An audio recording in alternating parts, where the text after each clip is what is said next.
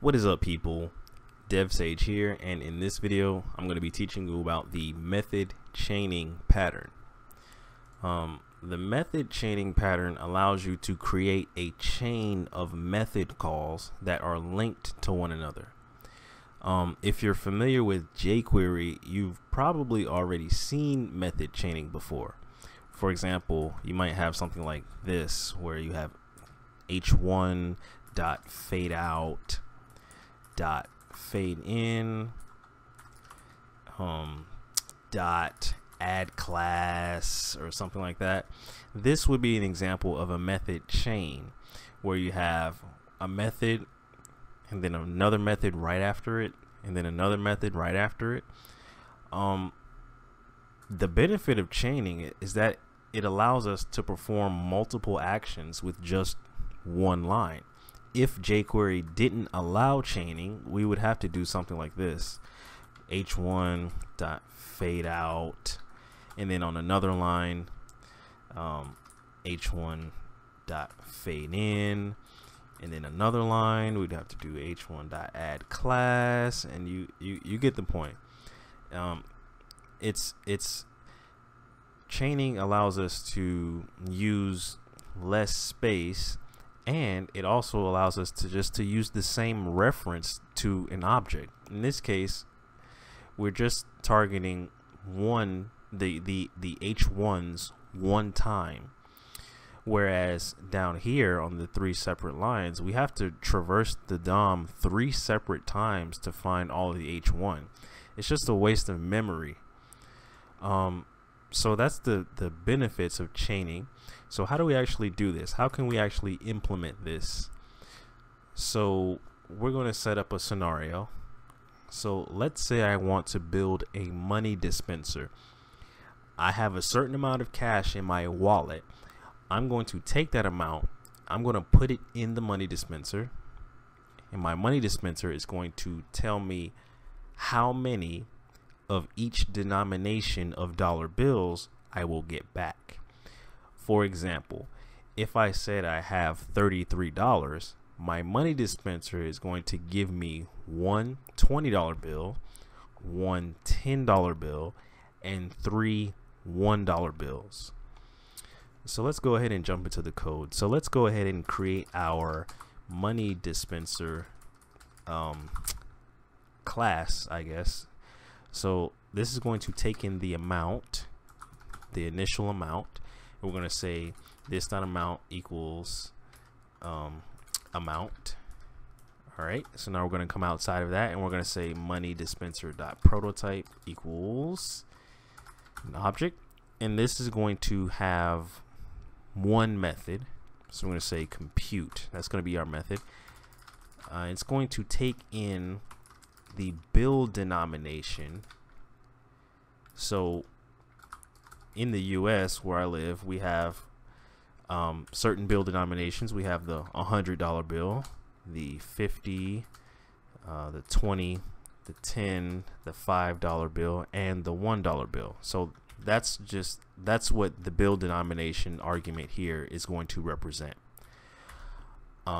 So now down here, I guess the first thing we need to do is get the number of bills that fit into the amount. So for this denomination, whether it be 100, 50, 20, we need to figure out how many of those can fit evenly within our current amount. So we need to say const number of bills equals math.floor this dot amount divided by bill denomination. So this gives us the total number of bills that fits into this amount. For example, let's say my amount was $33, and I was working on the $10 bill denomination. So how many $10 bills can fit in 33? Well, I do this dot amount, which is 33, divided by the denomination, which is 10, and this leads to 3.3, but we take the floor of that, meaning we take everything to the left of the decimal, so that leaves us with 3. And that's right, we have three $10 bills that go into 33. Okay, so now we need to update our amount. We need to subtract the number of bills times the bill denomination in order to shave off that value from our amount. So we need to say this dot amount minus equals the number of bills times the bill denomination. So what we're doing, we're just taking the current amount and subtracting however many bills of this denomination. We're just subtracting that value. So now underneath here, we can actually print out some information to our user.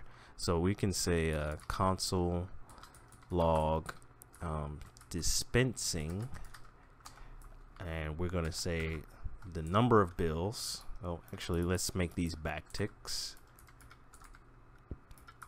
Dispensing the number of bills,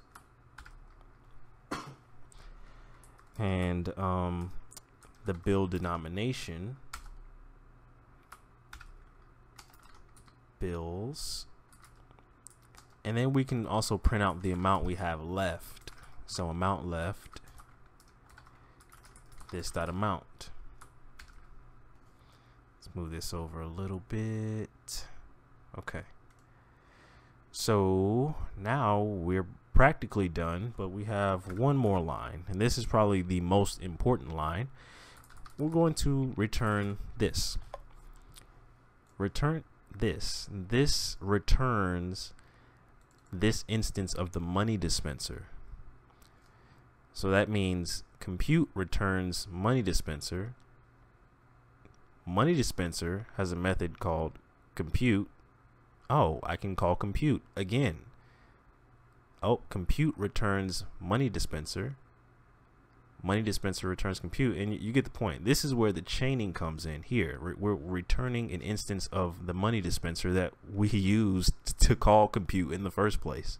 So this allows compute to be recalled over and over.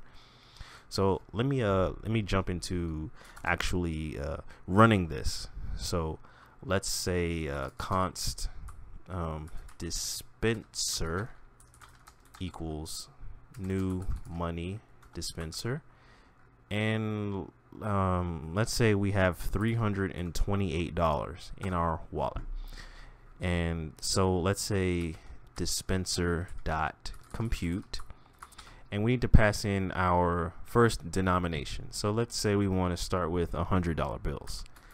So this we're going to compute off of $100 bills. We're going to run it, and over here we have dispensing 3 $100 bills, amount left $28.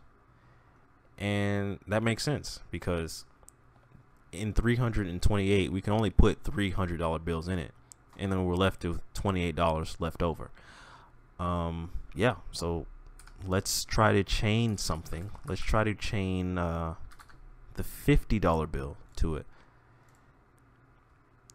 So we have dispensing 0 $50 bills, because 50 can't go into 28, so we can't dispense any $50 bills, so we're still left with $28.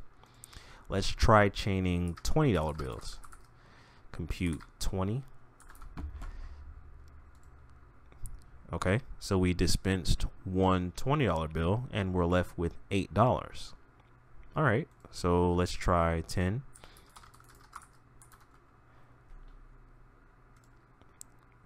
We can't dispense any $10 bills because we only have $8. Let's try 5.